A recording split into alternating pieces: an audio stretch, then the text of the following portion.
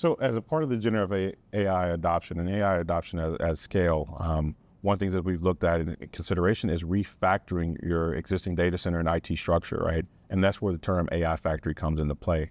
In order to reach the performance, train these brand new models, or even apply it to some of the mission needs that we've seen in recent past, the federal government has been using discriminative AI and AI in general for years, for decades.